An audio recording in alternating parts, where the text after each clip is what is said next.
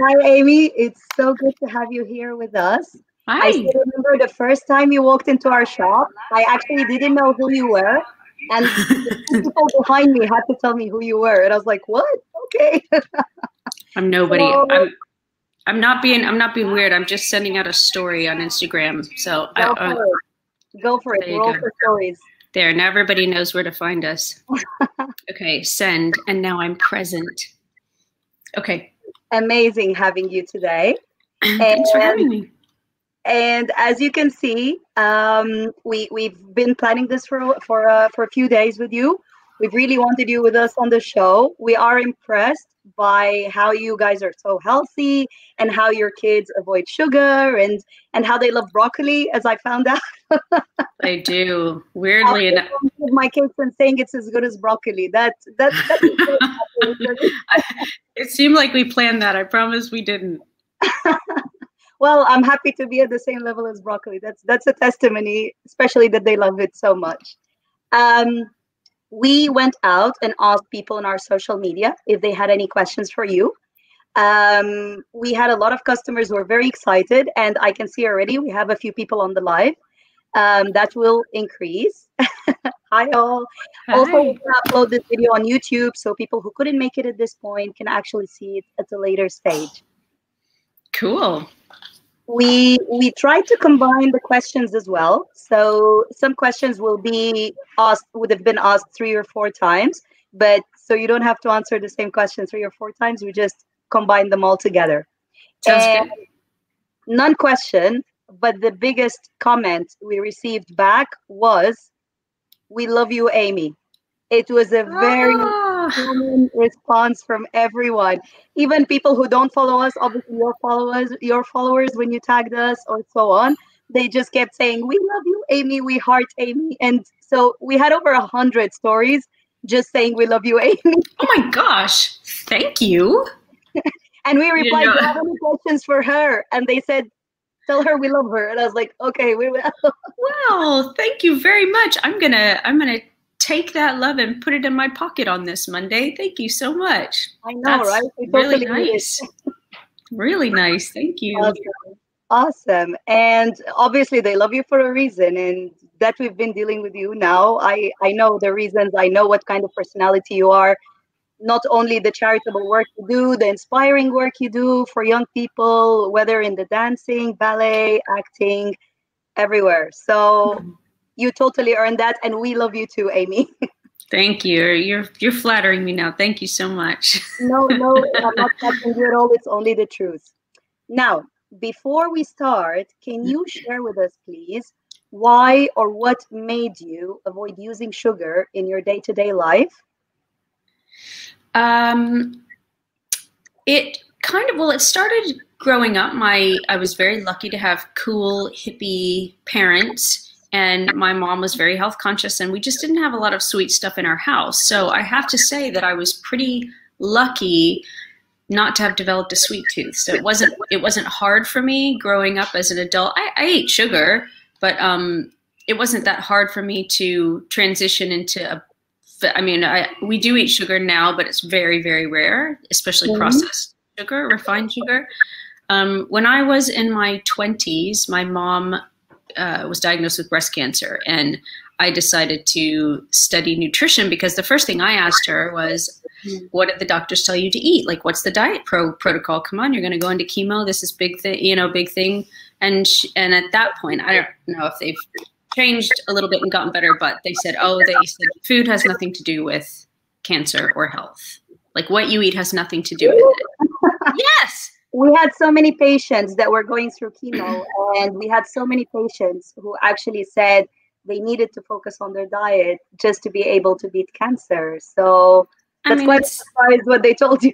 it's bizarre. Sometimes the medical field, as brilliant and as smart as people are in the medical field, sometimes when it comes to nutrition, my mind is blown that they'll do chemo before they'll do like a raw diet or something that could Right? change your chemistry. Anyway, so I just thought, well, that's crazy. So I started studying for my mother to put together a diet plan for her. And then, of course, as I dove into the nutrition world, I thought, well, I can't not know this. So I ended up studying for 3 years and getting my degree while I was in a ballet company. And then it just kind of went from there. And I did a lot of testing on myself because I thought I can't tell someone, especially someone with a lifetime of eating in a certain way. Sugar addiction is very real. I can't just tell them to, oh, give up sugar, have an apple instead. That's not realistic. It's too hard. And it's not fun, and it shouldn't, you know, your life shouldn't be not fun. As you know, you have somehow made it fun for people to eat healthy. But that's yeah, that's how it started, really, with my mom, and then just trying it on myself. My husband and I, Anthony, we went pretty hardcore and cut out all sugar. We ate so well, and I haven't actually had such a clean diet as that time. But I often think about how good I felt when I was eating that way, like just super clean, high nutrient dense foods and no junk food ever. And that was the best I ever felt.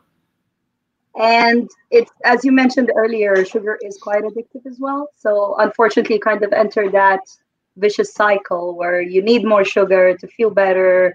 And then you eat the sugar, and then you feel a bit slouchy again, and then you need more sugar to feel better, and then you need more sugar. And right. So it's a biochemical reaction, it's a biological reaction, but it's a heavy emotional addiction for people. And people eat to soothe themselves, or they eat when they're excited. I mean, look at, like, every celebration is a cake or a birthday, you know, something sweet. And that's just kind of how we have developed with our cultures, and that's hard to get away from. Definitely. It reminds me, today it's the launch of the whole eat out, help out scheme, and I was just gobsmacked by the amount of things there that are discounted. They're like, don't buy one, get one free. It's bad for your health, but you can buy it at half price. And I'm thinking, what? You can't do that. I missed. Is this a thing that's happening in England? I've missed it. Yeah. Oh. We're lucky you're locked down in England, so you have the opportunity to try this. But so basically, whenever someone goes out and they pay the bill, some places are independent places, healthy. The only rule is that you can't take the item and have to take it as a delivery or takeout. You have to have it on the premises, or be able to have it on the premises, not just takeouts. So that's the only rule, but the government pays 50% of the bill, and the customer pays the other 50%. My shock is, like, suddenly you get things like ice cream from a very well-known arched brand, and the ice cream is suddenly knocked down to 50 pence. You get things like triple cheeseburger is suddenly knocked down to like £1. And oh my gosh. Horrendous. I didn't know about this. I don't read the news very often, so I miss a lot. I'm not current. Just to warn you. I was severely depressed when I saw that. So. Whoa. Anyway, so we'll move on to the next question. Did you see any improvements on your skin once you reduced or gave up sugar? And did you feel or realize any other improvements health-wise? I didn't notice so much a difference with my skin because I was already sort of very, very low sugar anyway. But my husband at the time, he had suffered a lot of teenage acne, and it was kind of going into his 20s, and his skin totally cleared up. I mean, he really felt the benefits very, very sharply because he had a very poor diet around the time that we started doing this. He was having bad nightmares. He had insomnia. He had these blackouts, which I now know was, his blood sugar was just all over the place. He even fainted on stage one time he was dancing. And there was on the stage at the English National Opera House, and he was doing these turns, and the soprano was singing her aria, and then she stopped, and Anthony just went boom, like flat on the stage.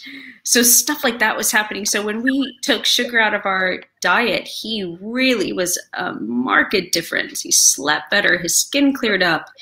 He wasn't having his weird blackout thing. So he really noticed a big difference. And I would say that for me, it was more of an energetic thing because a lot of people falsely identify, I know this is a later question, some people falsely identify sugar with energy, and it's quite the opposite.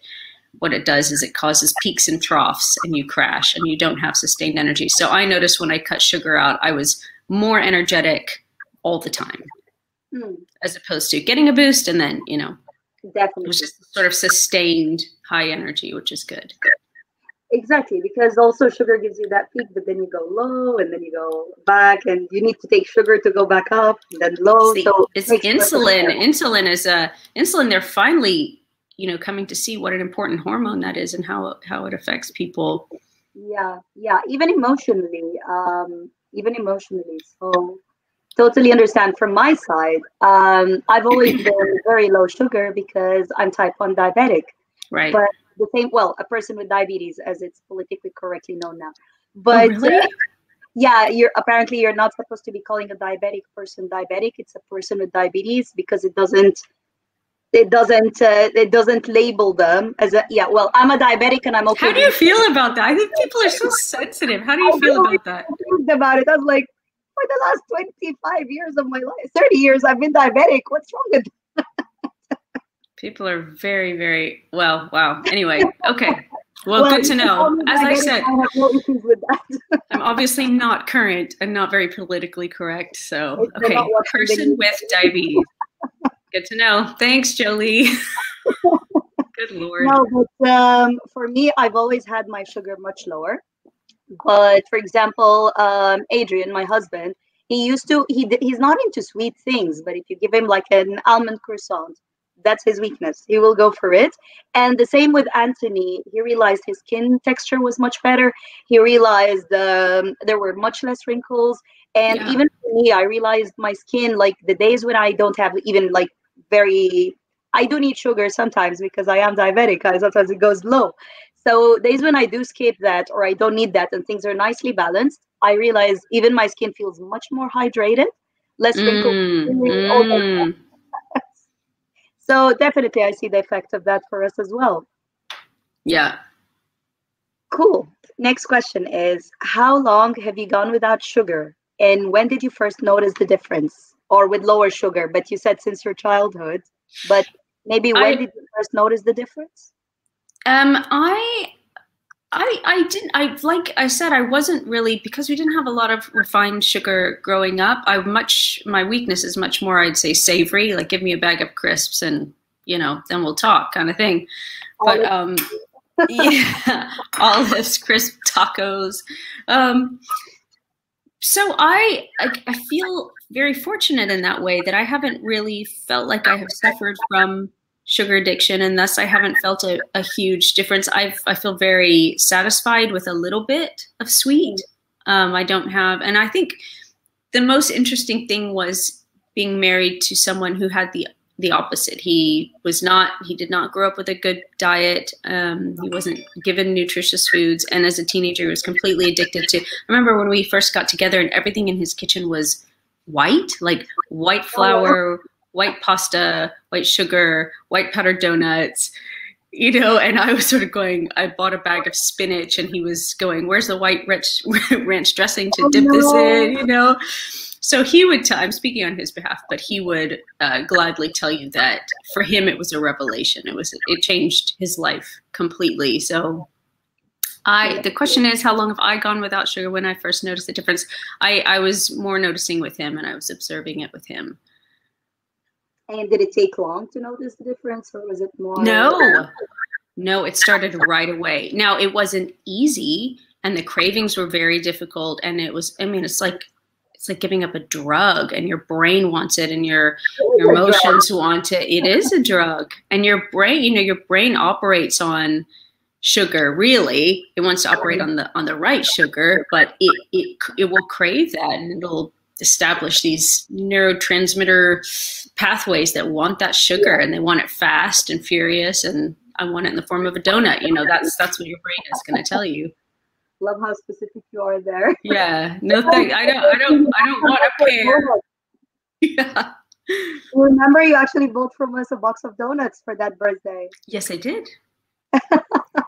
And I love donuts. I love baked goods. I don't want, you know, I feel a bit I don't want to misrepresent here and be one of those people that's like, oh, well, I don't like sugar, so it's easy for me. I do like sugar, and I get it, and I want it, but I know that it just doesn't serve me well. And having studied it, that's a big thing too. When you actually study it and you get down to the biology and you go past just the sensation of delight on your tongue, and you realize once you swallow it and you've enjoyed it in your mouth, but now it's in your body and it's going to wreak havoc on your body for the next several hours or longer, and then a lifetime of accumulating this, that's what leads to disease and breakdown. So it's not worth it.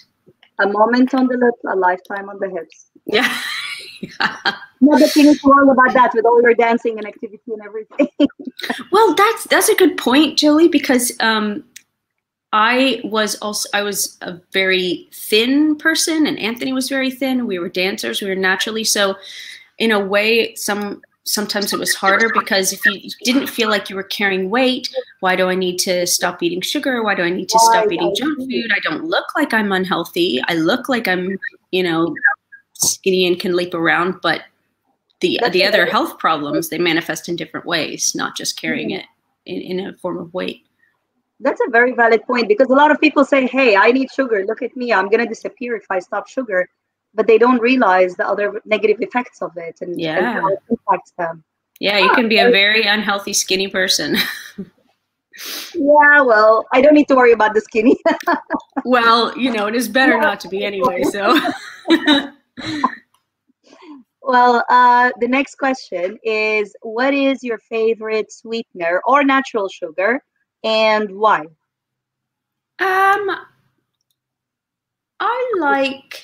like working with dates. They're very. Does that sound like a business contract? I like working.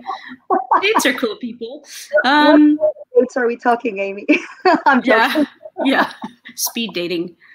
No, I like the flavor of dates. Stevia is a tricky one with me. It depends on who has produced it, and then if you do too much stevia, it can get that weird kind of off taste. And the same with the alcohol sugars. So I think you just have to and it depends on the recipe. So that I'm giving a convoluted answer, but it has to do with how much you need and in what recipe. So I don't really have one, but if I want sweetness in a smoothie or a baked good, quite often I'll use chopped up dates or pureed dates.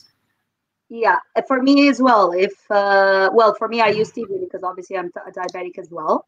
But if I'm trying to do something with a little bit of sugar, just because of a hypo or that, dates would be where I head usually. They're very they give really satisfying outcomes, especially dates and walnut ice cream. But which we didn't make. Right, you're coming at from a total keep your insulin levels steady, which isn't even better. I mean, yeah, because you can overdo it with the good stuff as well, with dates and natural sugars. So there's feed a Mars bar and basically inject for that. And I was thinking, what are you doing? Your body is going through a lot of roller coasters. Wow. Yeah, crazy. I wouldn't recommend that. But yeah, as you said, stevia is what we use in Yummzy. I'm allergic to all alcohol, whether drink or sugar alcohols or this or that, basically anything fermented. So for me, the whole sorbitol, I know people say they're bad, but for me it's even worse because I get an allergic reaction to them. Stevia is my choice if I'm going with the low carb option or keto option. But as you said, it's really hard. Stevia can be twice as sweet as sugar or 200 times as sweet as sugar. Anywhere in between you go wrong, and it's that horrible taste of stevia. So it's quite tricky to work the magic of you guys get it so right with your stuff, because quite often with things that are not pure, refined sugar, you can really taste. I mean, the term Anthony and I use is like, oh, this tastes healthy, which is not a compliment. When something tastes healthy and you're like, ugh, I want it to taste like the good stuff, and somehow you guys do it. So I don't know how you do it. Good to know. That's amazing testimony for us. Thank you. So, what are your favorite naturally occurring sweet treats? I think you mentioned dates already, but I think more like sweet treats, maybe fruits or One of the questions was fruits, but we combined it with a few others. So sweet treats. I'm a sucker for watermelon. I could eat watermelon until the cows come home. Especially when I was pregnant, I just watermelon, watermelon, watermelon, watermelon. Which is an interesting segue to my twins. They are turning 5 in September. For every birthday, they have watermelon cake, and they love it. So we take a giant watermelon and we carve it up in the form of like a 3 or 4 layer cake. Wow. And then we stick berries on it and flowers and make it really fancy and pretty, and that's their birthday cake, and they love it. And they, they're cool with that. They don't feel deprived or anything. They love watermelon cake. It's a special thing. So when Anthony had a birthday in May, and we did a watermelon cake, and they like to make it. So, do you guys deliver watermelon cake? Oh, wow. That's so awesome. And any other favorite treats? Well, I like I said, I do like sugar, and I'm a real sucker if home baked goods, like a homemade cherry pie, some of those southern, I grew up in South Texas, so some of those like, sweet potato pie, or cherry pie, some of that. And I like good quality ice cream. I like homemade ice cream. So I like that stuff, and I do eat it, but it's pretty rare, and I don't need much because I've formed a habit of a little bit of satisfying, and then you just go, okay, well, I know what I'm doing to my body. It's all right. Better enjoy it. Yeah, exactly. And if you're not taking big amounts or frequently, your body will appreciate it more than having constant access to it. Yeah, and I've noticed with people, it does change once you start to pull back the taste of it and the need for it. Your brain in so many ways, biochemically and emotionally, you need much less. You're satisfied much quicker, and you can still enjoy it. It's not like you can never have a cupcake again. You can, but yeah, you don't need 5. Even people on a diet have cheat days and so on. So yeah. It's more sustainable long term if you try to make your diet more future proofed. Yeah. Yes. So, question number 5. When you trained with dancing and etc., didn't you need sugar? Actually, the question was specifically asking, didn't you need a sugar rush? Right. And what did you have? The answer is no, because even dancers know that you need energy all day long. When you get up, you have what's called company class. So you have a very hard ballet class for 2 hours. Then you rehearse all day long. Then you go to the theater and you have a performance for 3 hours. I mean, you're exhausted. So it's like constant consumption of calories, but they have to be high fat, high protein, sustainable, complex carbs. A bit, a lot of dancers would eat oatmeal, big tubs of oatmeal with berries and nuts. You see dancers snacking all the time from their bags, but not many dancers do junky, sugary candy stuff for that burst of energy, because you need it all day long. Yeah. So it's not, it doesn't really work. Makes sense. Yeah. How did I like this question. We were chatting about that before we started the live. How did Amy discover Yummzy, and what are her and the family's favorite treats? So I discovered Yummzy through a friend of mine from Vikings was coming over to visit London, and her sister was here. And her sister at the time was, I think she was keto. I can't remember. She was gluten-free, sugar-free, and it was her birthday. And we were going to Greenwich, and I was just furiously Googling, going like, I want to bring a birthday treat, but obviously I want her to be able to have it. So I Googled the impossible. Delicious, healthy, sugar-free, high-protein birthday cake in Greenwich. And there you are. So amazing. That's a manifestation. The impossible happened. And then I ordered like 12 donuts, and it was great. Awesome. And I'm hoping she enjoyed it as well. That's why you stayed in touch with us. Great. Okay. Do you avoid anything other than the sugar in your diet? Yes. Low quality fats. Nasty, nasty things. So we're talking a lot of the vegetable oils, the big vegetables like the canola oil, sunflower oil, that you see in those big clear plastic bottles. They're all rancid. They're so bad for you. They're so nasty. And then even worse, people fry in those oils. So that destabilizes it even more. So chemically, it's one of the worst things you can do to your body is have those rancid, unstable, polyunsaturated oils. So yeah, I very rarely, if I eat anything fried, I fry things in coconut, which has a high fat boiling point, or even if you can find like a good organic peanut oil. So it's tough, but I eat a lot of. I never worked with peanut oil. We usually What's that? use coconut. I never worked with peanut oil. I only use coconut oil. It's hard to find organic peanut oil because it's such a heavily sprayed crop. But if you can get good quality, it has a high smoke point, so you can fry in that. But coconut oil is fantastic. Good to know. I'm definitely gonna start looking up peanut oil. And ghee, butter. I love grass-fed butter.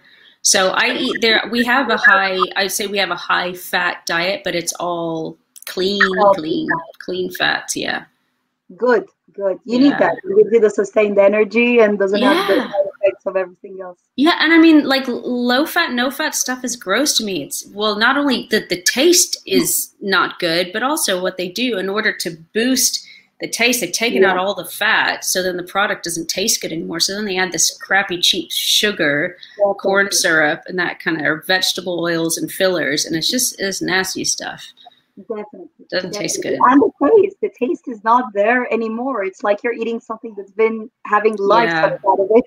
Yeah, I'd rather eat something with, full fat butter, real sugar, and eat a smaller amount with those real ingredients than a low fat diet bar or something or other that's supposed to be healthy for you. And all they've done is they stripped away all the good things that your body can't digest very well and packed it with lots of chemical synthetic stuff.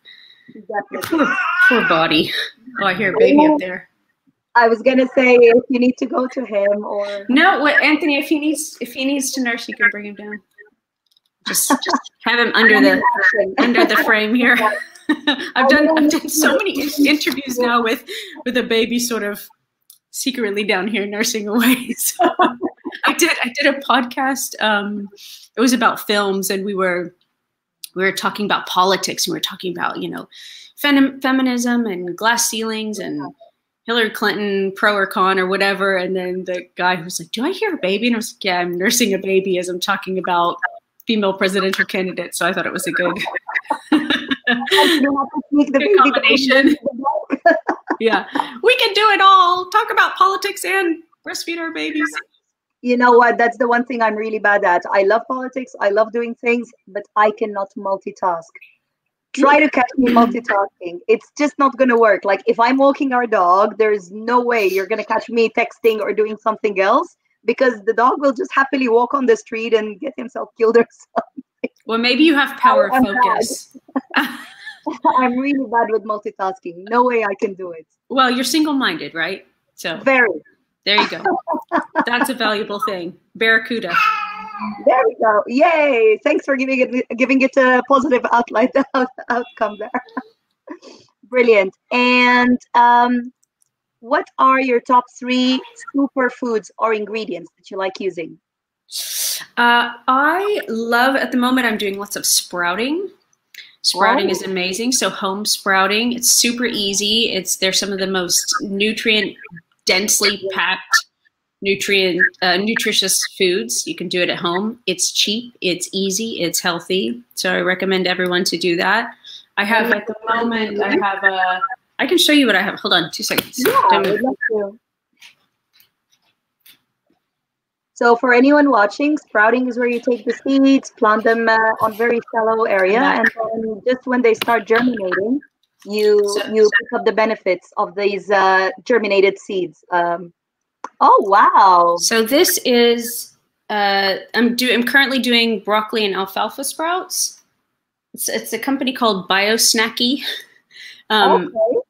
Let me write them down. This looks fancy, but it's not. You soak the seeds, then you put them in the tiers. It takes about 3 or 4 days. You just have to water them twice. It's so easy. And then in the end, I have a big canister full of pea sprouts in that I did yesterday, and they're just so healthy for you. So I love sprouts. You can put them on everything. If you don't like the taste, you can blend them, freeze them, and put them in your smoothie. You won't even taste it. This isn't a spoon on the smoothie, or do you just blend them within the smoothie? Or yeah, just blend them and just throw a handful of sprouts in your smoothie, and the taste of the berries or whatever most people would do fruit smoothies, I'm assuming, but you just throw some sprouts in there and you've got instant vegetable goodness that you probably won't even taste. I've tried them in salads, but I never thought about just adding it to smoothies. So thanks for the hint. I love, this probably isn't going to be a very popular answer, but I love sardines. I love sardines. Okay. They're so healthy for you. Such a good fat. I like these little sardines that are packed with jalapenos in olive oil. Oh, okay. So it's not as functional as the other one. And then I love, I've gotten really diligent about having olive oil with almost every day. I drizzle some cold pressed extra virgin olive oil. It's just some people in the anti-aging biohacking community claim that olive oil is the secret for living forever. So, and Mediterranean communities might back that up as well. There you go. So I keep a bottle of olive oil. It's important for listeners, if you don't already know this, going back to the oils and the fats, you have to, it's not a tremendously stable oil in terms of you don't want to cook it with high heat.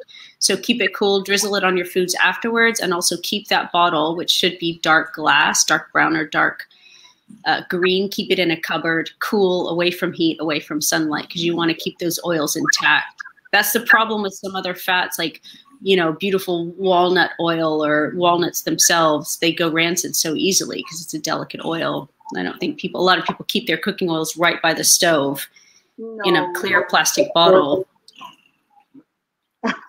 But how do we know this? Unless we study it. I studied it. That's how I know. So, yeah. Also, I think the source makes a big difference. We're really lucky. Yes. We have one of our friends who every year brings us a harvest of bottles of oil from Greece, because they have they have a huge farm with oil, and it was really funny. That's really heaven. Funny. I know, right? And it tastes so different from what you buy in the shops. Yes. So it was really funny, because one time I was asking her, can you please bring me some of the olive leaves? And she just looked at me and she said, we throw the leaves on the floor. And I was like, don't throw anything from the tree. I eat the olives. I'll drink the olive oil. I'll use the olive oil. I'll drink the leaves in tea. And she was like, good for you. No, but that's true. That's really full of antioxidants. They're really good. Good. Use the whole plant. Love it. Yeah. So it's really important also the source you get it from, because the last thing you want is it's fully sprayed with pesticides and all that. Yeah, yeah.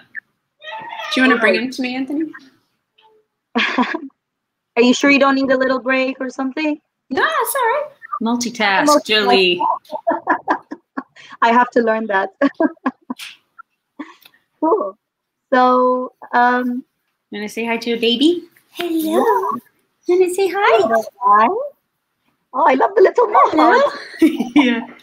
This is Archer. Hello. Say hi to the listeners. Okay, he's going to have a snack. I can keep talking to you. Let him enjoy. Have your kids ever tried sugar? I know when you came to the shop, you said they were avoiding sugar, but how do you please their cravings? It's been really interesting with the kids. So we knew that we wanted to do no sugar before we had kids, but we also knew we didn't want to be those crazy parents where, the kids at the birthday party and everyone's having a cupcake and our kids are in the corner having a carrot stick. That's no fun. And it's not sustainable and it feels kind of mean. And so we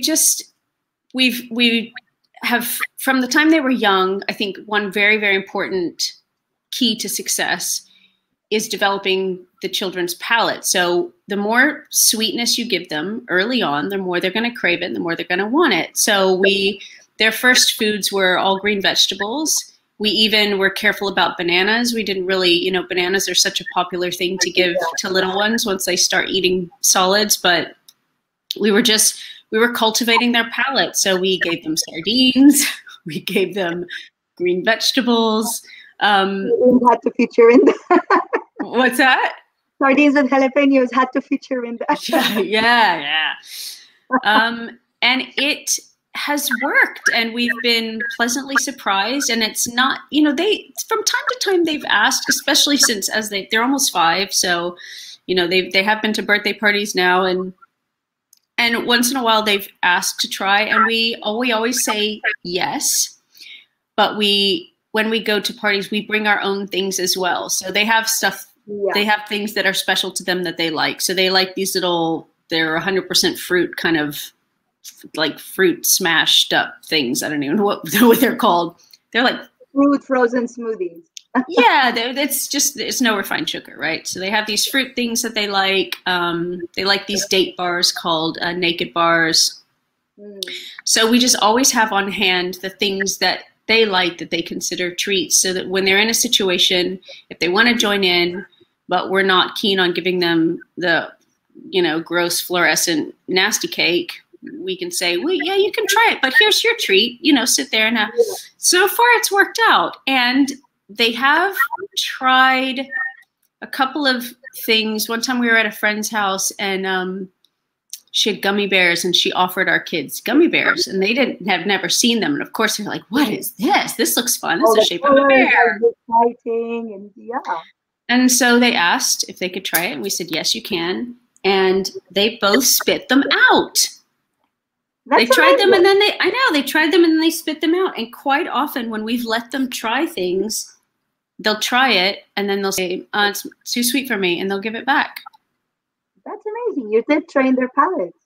I think it's what it is. So, and we're trying very hard to, like I said, keep the balance of, we don't want them to feel like they're being denied, and we don't also want sugar to be this big, exciting, forbidden thing. It's like, it's how I'm sure we're going to deal with alcohol when they're teenagers is, the rule is you can't have it, but also if you want to try it in our presence, and also it's a regulated thing, and it's not a big, thing that they're going to, I don't want them to sneak it behind my back, I don't want them to feel like that. So we're open about it. Your approach is very useful, is very wise, because when we were kids, our parents, we grew up in a Mediterranean kind of culture. Right. So my mom's uncle was making wines, my uncle was making wines. And if you see the adult having something, and I remember my cousins would ask, can we have some wine? And their parents would be like, no, you can't have wine, of course. And then my cousins would wait until the adults have finished their food and drinks and everything, and they would sneak and get some of the wine, while my brother and I would stare at them shocked, because when we asked our parents during the meal, can we try the wine? They would be like, okay, there you go, have a sip. And we would have a sip, and it's nice, or it's horrible, and we give it back, and that's it.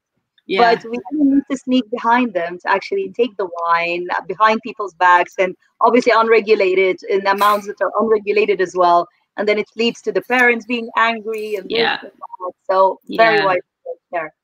Yeah, so far it's worked out, and we're just going with it here. Y'all finished? Oh. Someone's having a milk coma.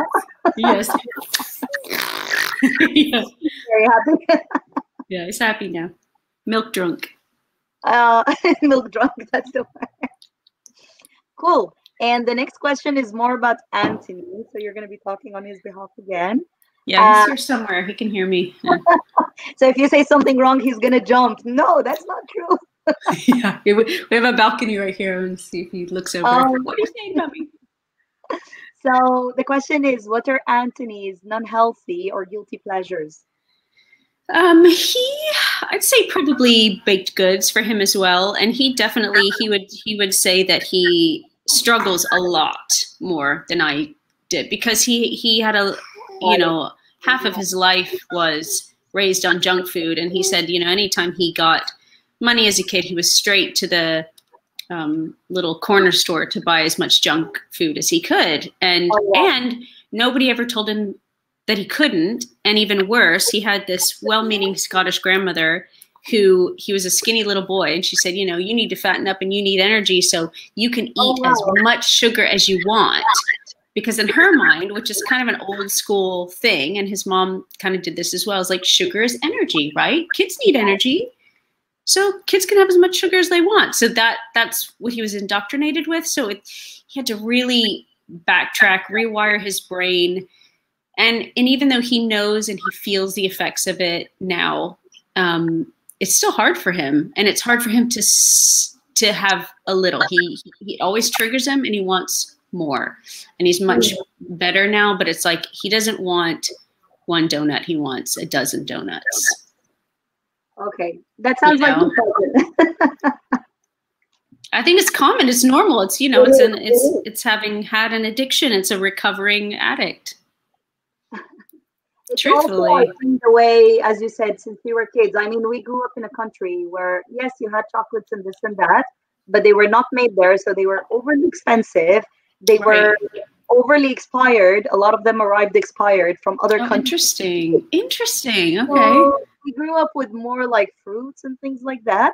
So like when we were having a diabetes chat a few weeks ago, and there was a body trainer, a bodybuilder, myself, and a doctor. And one of the questions that was asked to the three of us is like, if you had a break from diabetes, what would you enjoy? And they were saying like donuts and this and that. And I was kind of avoiding to answer the question. And then when it was my turn, they were like, what would you enjoy? And I was like, okay, no judgments. And they said, no judgments. I said, okay, for me, it would be mangoes. It would be muesli. Oh, how interesting. Mangoes, muesli. Yeah. But well, for me, it would be fruits, watermelon in huge amounts, like the whole big watermelon kind of with ice and, you know, like they do it in Mexico, and just like fruits, peaches, and they were just laughing. And I was saying, guys, we said no judgment. Why are you laughing? That's so, I mean, wow. I mean, I think people with diabetes, not diabetic people, you really do. I forget that it is truly no sugar, like no, when I think of no sugar, it's... Take what they want, Amy. Other diabetics take what they want. They just inject for it. For me, I think I was really lucky, other than having hip parents.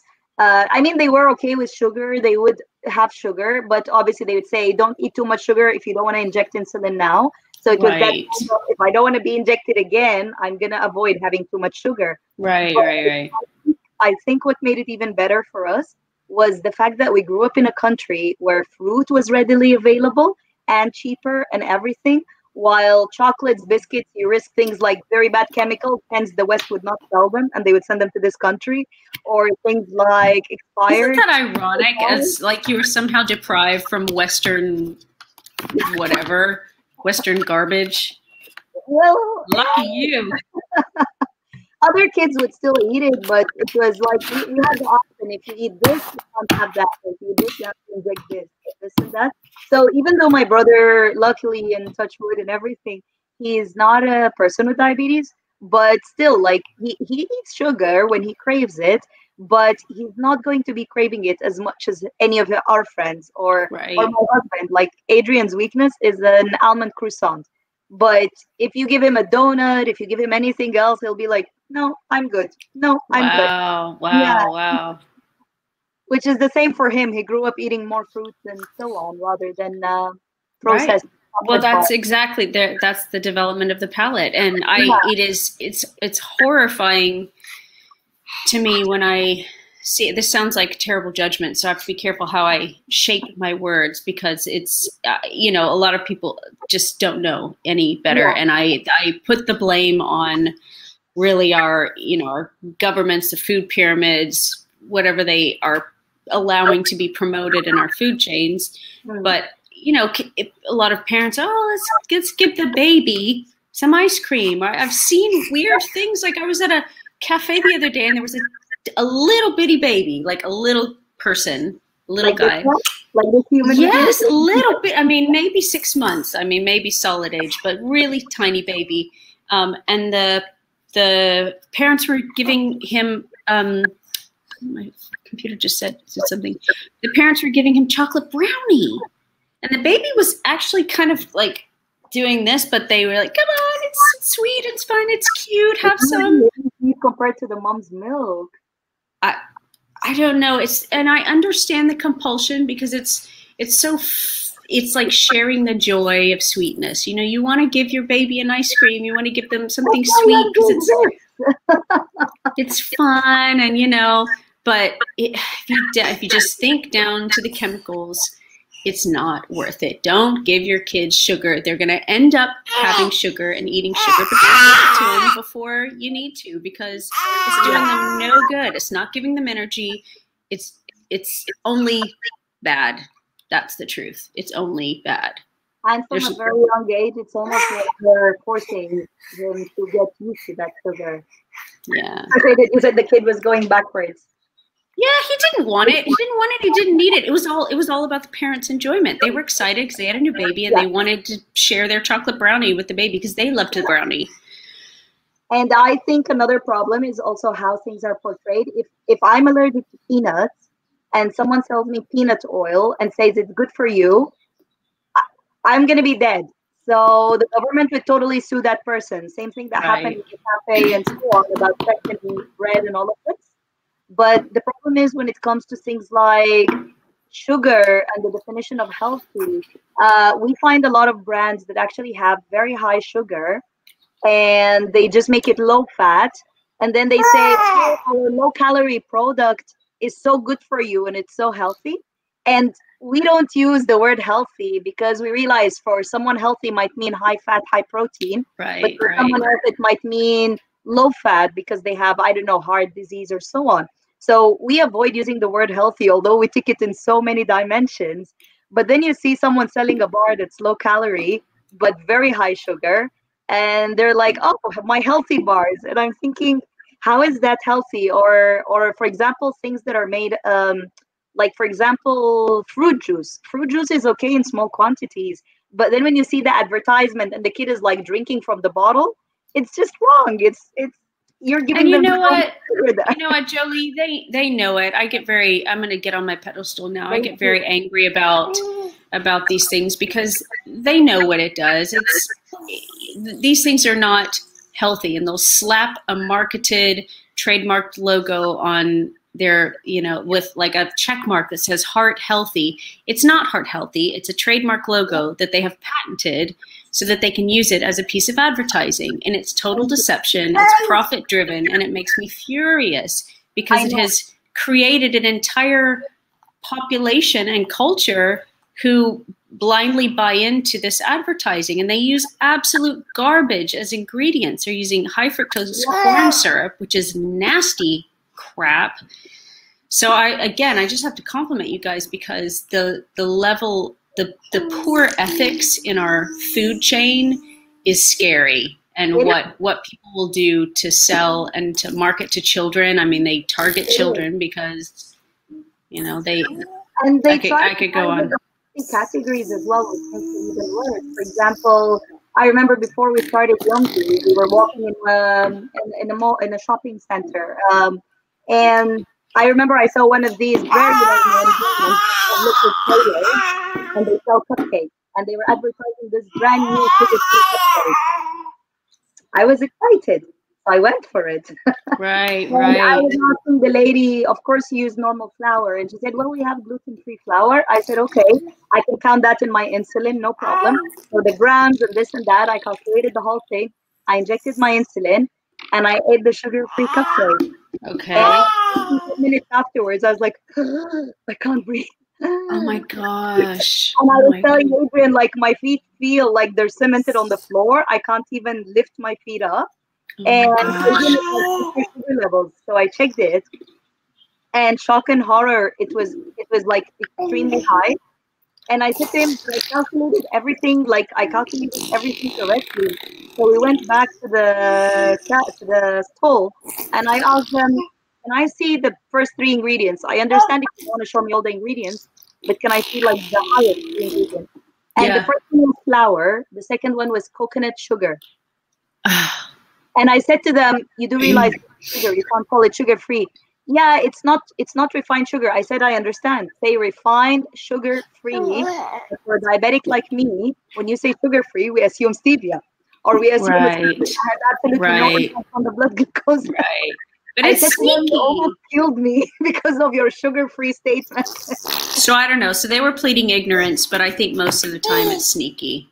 Oh, they do know it's refined sugar-free, but there is nothing telling them by law they need to say refined sugar-free. So it's Right. down to their goodwill. Right. Although there are stronger laws coming up, but unfortunately, until they're enforced and people have to pay fines, they're not going to abide by them. But yeah, or That's even scary. Canada, you guys, if you hold any sugar-free pack and read the ingredients, it's going to be with maltitol, and Right. maltitol is a sugar. Right. So Right. how do you say sugar-free?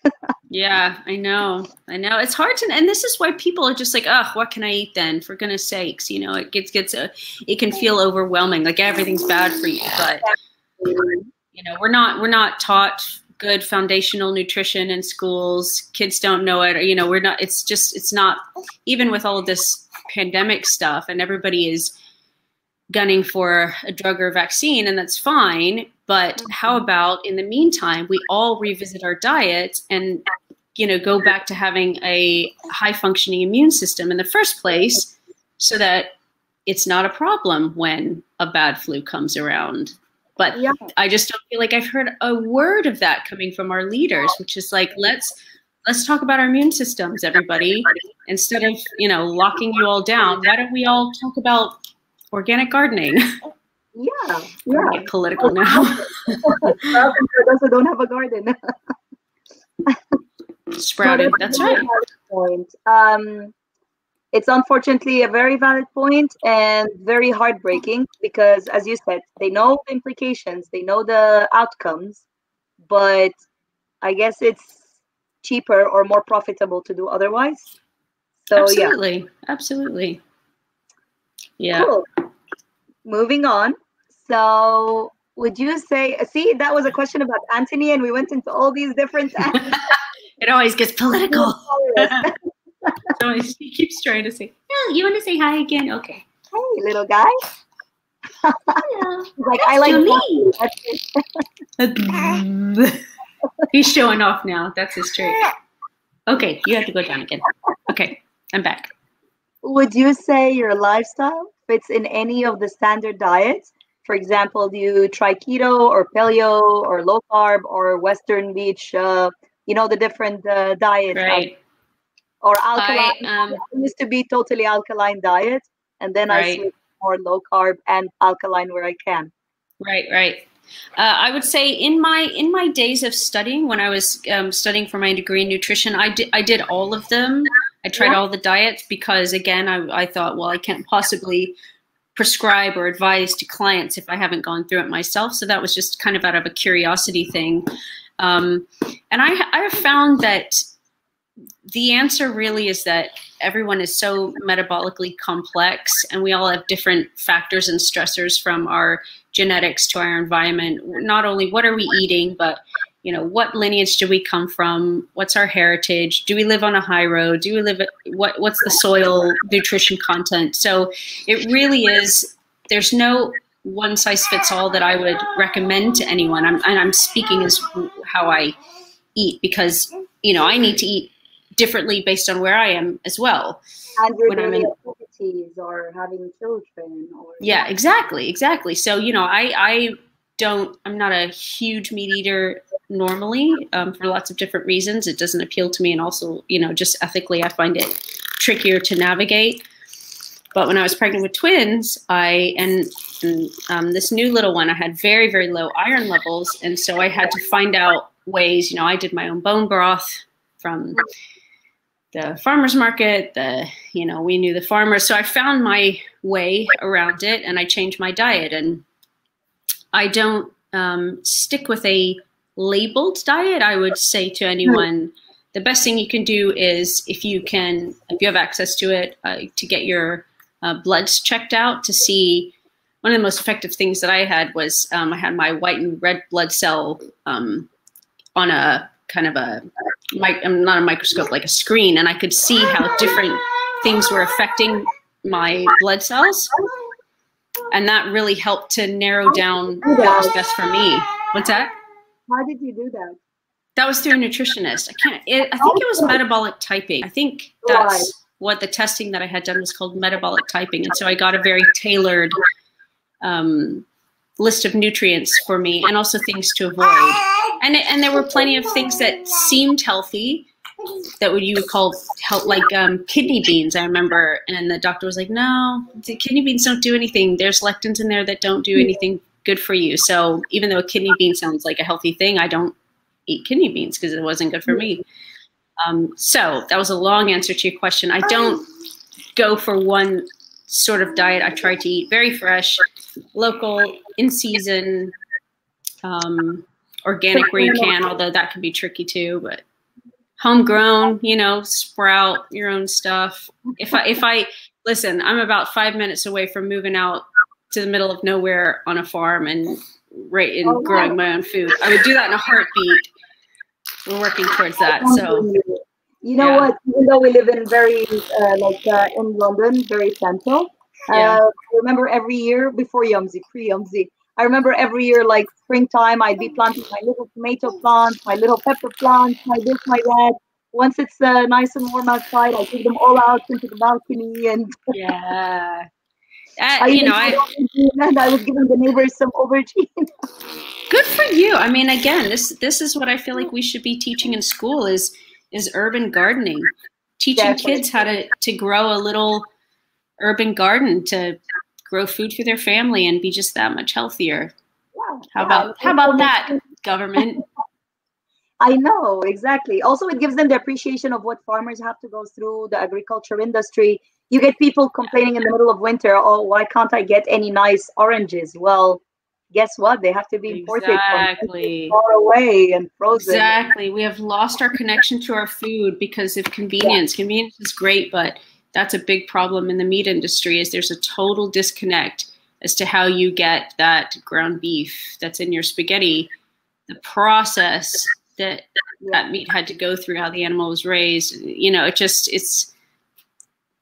that goes for not just me. That's again, like the condition of the fruit pickers, you know, what is the fruit getting picked by people who are paid properly, blah, blah, blah. It goes on and on and on. We've really lost connection with that.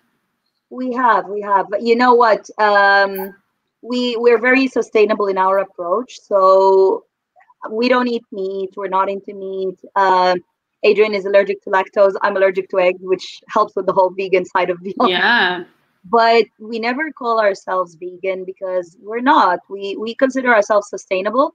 A vegan's best friend is avocados, but avocados have been known as blood fruit, literally, because of how they're grown, how people get kidnapped by mafias that want to have the orchard, and how like the whole industry is so bad. Shocking. The water, like in Chile, they literally take the water from people who desperately need it and ration it to them in gallons so they can water all these avocado trees instead. So so I totally understand what you mean, and definitely I think the government should take action in trying to connect the new generation more with how things are grown, where they are grown, how animals are reared, all of these things, and keep it an open book. Yeah, and you know, it's painful for all of us because what it will mean was we will have to give away some conveniences and we will have to do with less. It's become in the Western world such a life of you can have everything you want. You just click on Amazon, you can get it all, you know. And very cheap. You can have this organic meat for £4 or organic avocado for £4, or you can have this avocado that's had everybody killed for it for 50 and right. It's that kind of culture, unfortunately, which we need to change. Yeah. Where do we start? Yes. Well, podcasts like this. There you go. There we go. Right. This is the last question. And we had different people asking if you had any advice for others regarding their food.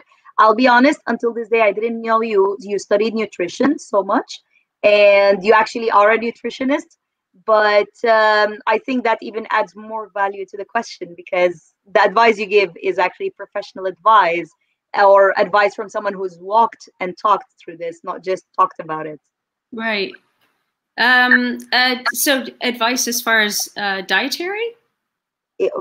Yeah, we can make it bigger if you want. Yeah, let's make it bigger. Why not? So my biggest advice is do your own work, do your own research, because I firmly believe that we are not being taught or schooled properly by the powers that be. There are too many vested interests in keeping people addicted to low quality, cheap food. So I think when people go ahead and take the time, and we have no excuse now because we all have the internet. So Google everything, you know, and use your own common sense and your own discernment, and don't fall for the advertising. Just start to take control of your own lifestyle and your own health choices. And, you know, even doctors, well-meaning doctors, they don't get nutritional training. You know, they're trained in some really amazing other ways medically, but a lot of doctors, GPs, allopathic medicine, I don't find that they don't know anything about. Yeah, that's the food pyramid should be flipped on its head. You know, and you know, maybe they're just too busy learning about lots of other life-saving techniques. So I don't mean to sound so disparaging about that. I just think that we have the power to inform ourselves now, and we have to, because the status quo isn't working and people don't know. And until you don't know, you can't change your life. So get on the internet and start Googling. Don't believe everything you read also. I don't know. It's a mess. Not a pinch, take it with a whole handful of salt. Start with companies like Yummzy that are ethical and really work hard to have quality ingredients and care. And also it makes a difference that, you know, your personal story, having been through it, you're not just in this for a profit. You're in this because you had to survive and find a way to not die and pass out from being tricked by coconut sugar. So right. From real world advice, it makes a difference that your products are going to be the type of products you would put in your body. Yeah, definitely. Actually, we put our products so much. We've had so many people tell us, you know, you can reduce your cost and increase your margin, because let's face it, until this day, Adrian and I have invested everything into Yummzy. Wow. Until this day, Yummzy has not paid us back. Wow. So that tells you, for over a year, we've been committed to something we believe in. 2 years this November. That's huge. Yeah. That's rare.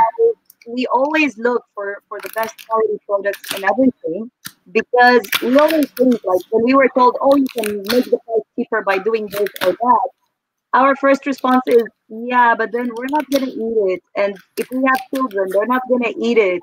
So why would we sell it to someone's child knowing that this is not good for us or our children, and we expect them to buy it and love it? So even small things like for example, eggs are good for people or whatever, but we don't put them in our food because we just don't want to risk anything as small as a day of food poisoning or something like that. It's not worth it. Right.